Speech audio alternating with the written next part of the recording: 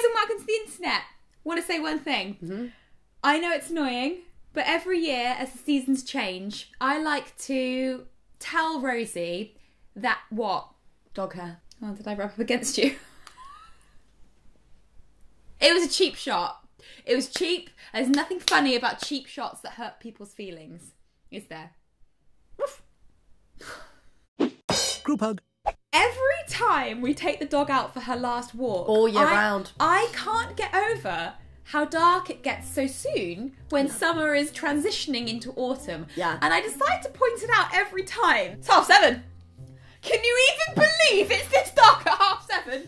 Well, say goodbye to summer. What's that? Yeah, say goodbye to summer. Yeah, that's what I just said. I know, and in the summer, you're like, what time is it? 8 o'clock? 8 o'clock? You wouldn't believe it's 8 o'clock. 8 o'clock, Rosie. It's getting lighter, 8 Rosie. o'clock. It's 8 o'clock. Okay. Still light. In the winter, you're like, wow, only about 7, it's dark now. Soon it'll be 6. I'm such a pessimist in the winter. I know. It's like autumn suddenly just like comes. I'm like, oh, do you know what? Let's just chuck in the towel. I know. Let's chuck in it's dark. I've got SAD. Piss off. You're so affected by your surroundings. Today we're in TK Maxx and she went, oh, it's raining. Do you ever feel sick for no reason when it rains?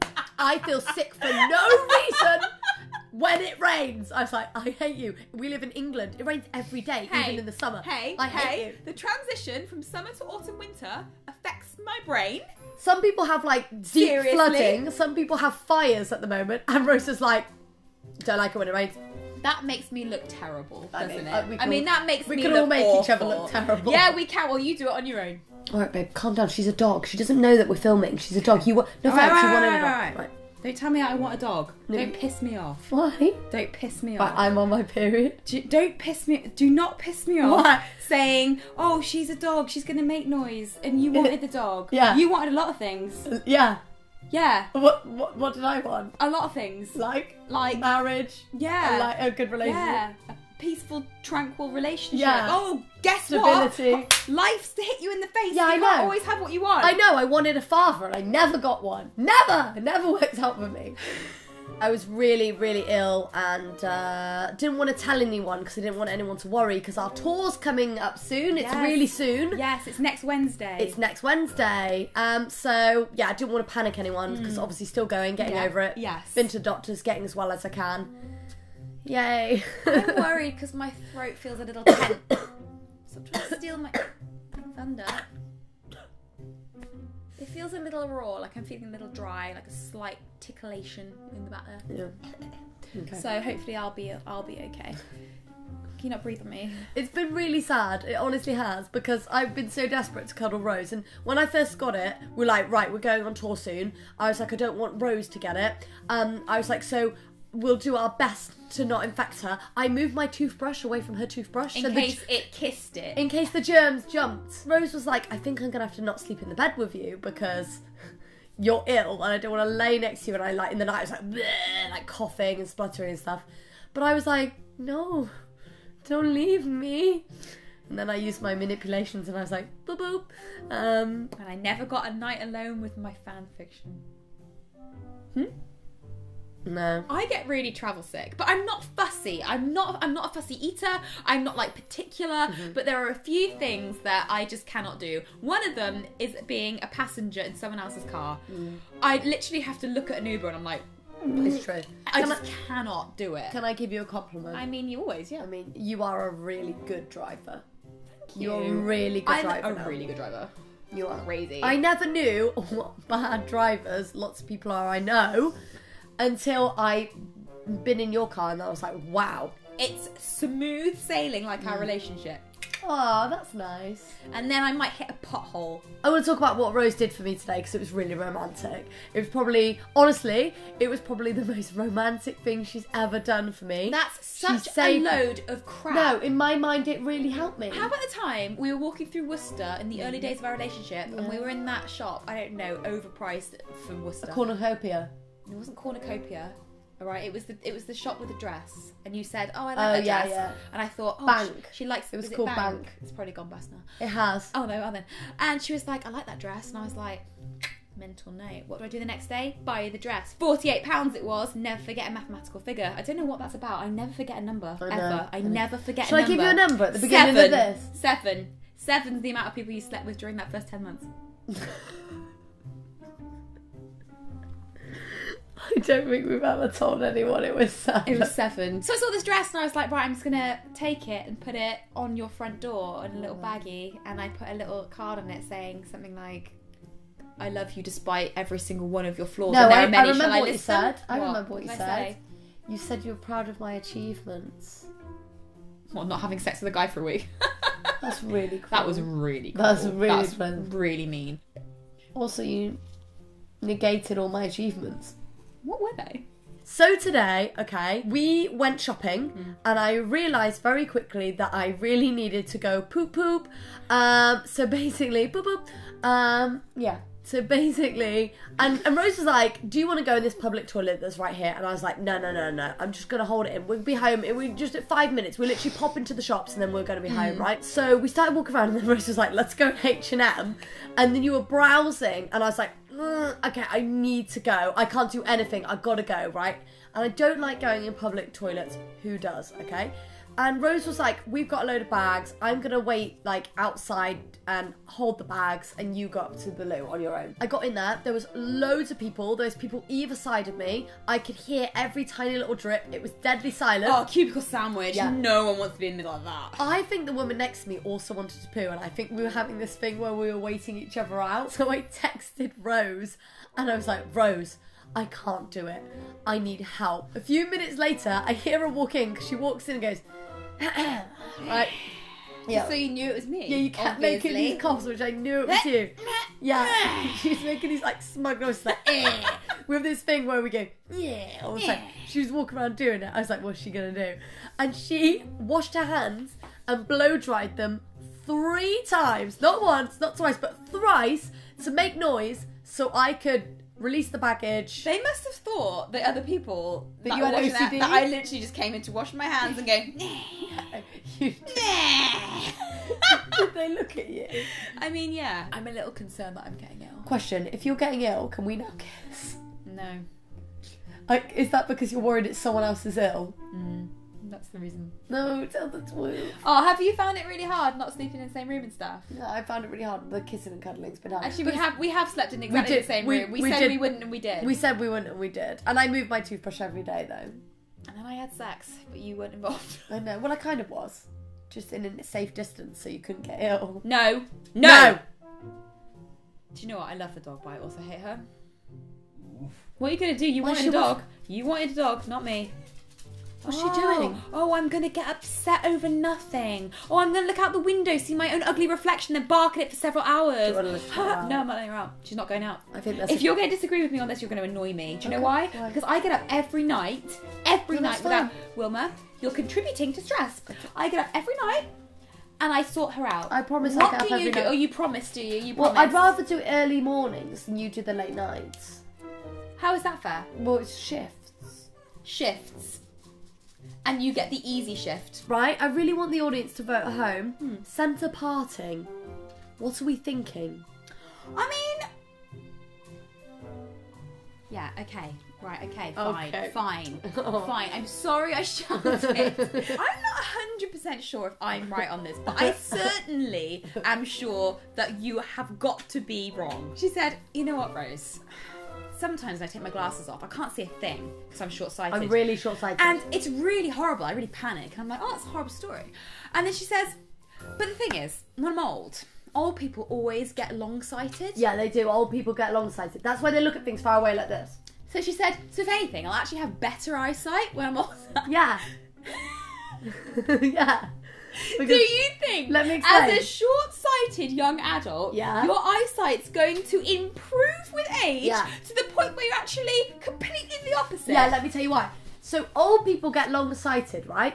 Right. Short-sighted, Rose, is when you see things only within a short distance. So, Yeah, I know. Our marriage was a bit short-sighted of me. What do you mean? Babe, sometimes. Why are you bullying? I bully, right? A little bit. No But bully. Babe, you just looked at me with sheer panic. Be less bully. I'd kiss you, but I don't want your evil. So if my vision turns long-sighted, and I start to see things further away, surely that's improving my short-sightedness and meaning that I only see things further away. So surely that makes it better. Science. Flynn has just got in that suitcase. I got How? Disappeared. Wait, hold on. I need to put my glasses on. Is it open? Why don't you wait 25 years and see if you can see it then? Oh my god, it is! What is in the suitcase? If you get chalk, right, and draw a circle, they get in it. I think Why? I'm not Do they being think rude it's at all. warmer? I'm not being rude at all, but if I did that with you, you'd get in it and you'd sit there. Yeah, I would. I'm the kind of person who would fall into hypnosis before they started the hypnosis. Oh my god, should we try it? I feel like Let's try it. Yeah. Close your eyes, Rosie. Okay, if you hear any sounds, that's just the cat in the suitcase. Sue, I'm gonna count down from 10. Right? Oh, I like that. 10,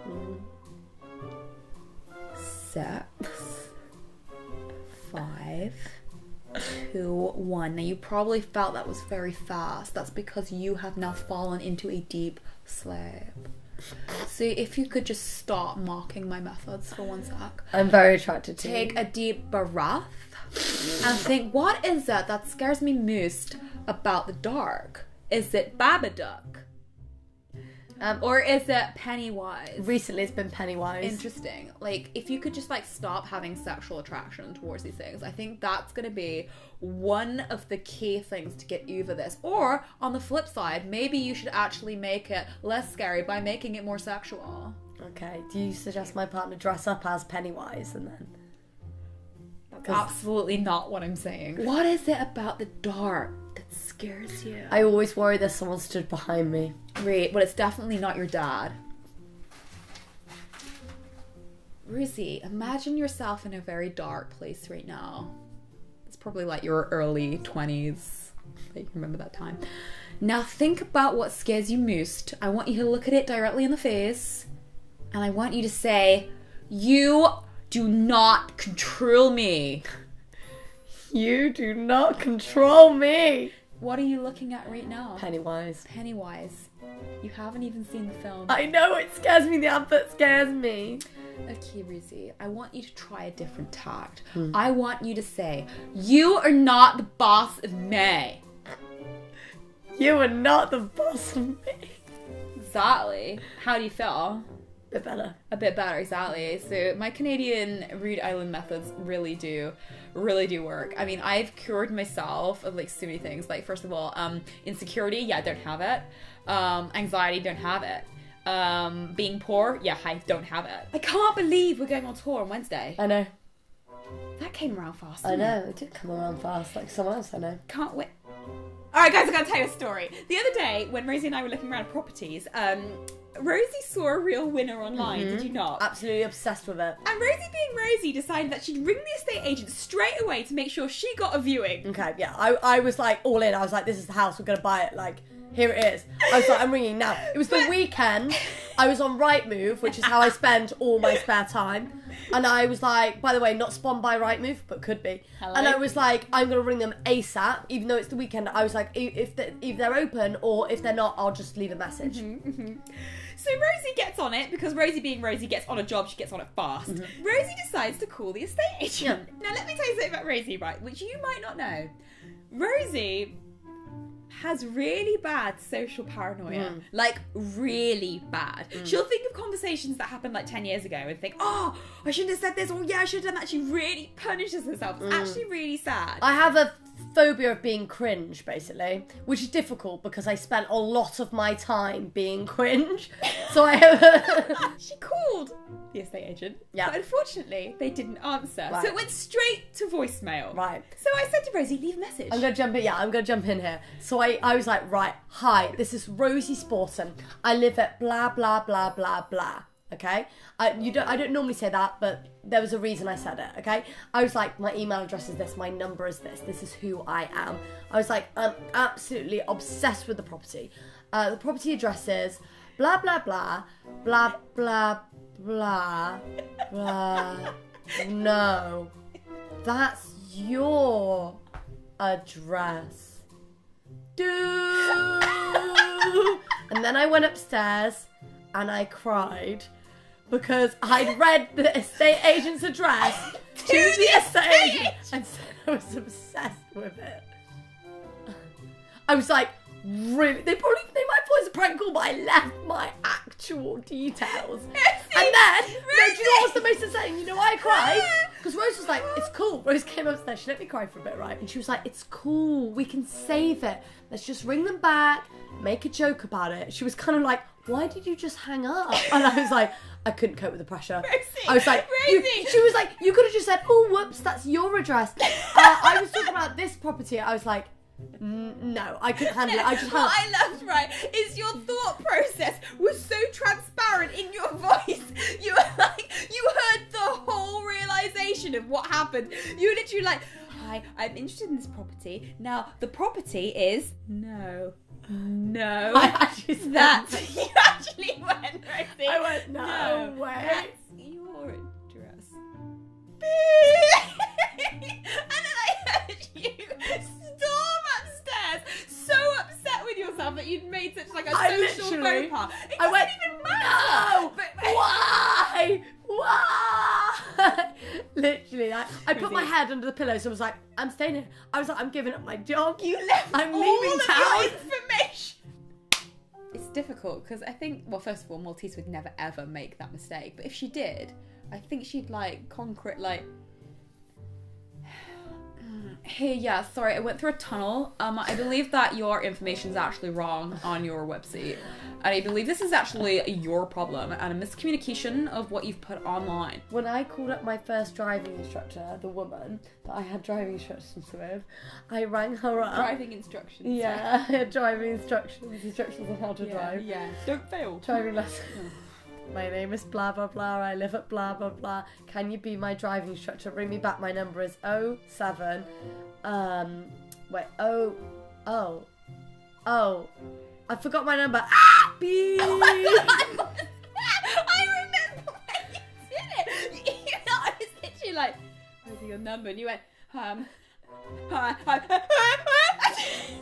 And then I called her back with my other number. I did. Did you call her back? No, I think I texted her. And then when I met her, I said to her, did you listen to my voicemail? And she went, no. And I went, don't listen to it. But I knew she had. All right, guys, that's it from Rosie and I for another week. We will see you hopefully soon, but we are going on tour next week for 10 days. So we're going to be pretty preoccupied pleasing people in North America. We will be performing on stage every night in a different place in America. So if our video's late, I'm sorry, but I am busy. Shouldn't look sorry. Shouldn't look sorry. Not sorry. They are really sorry. I'm busy.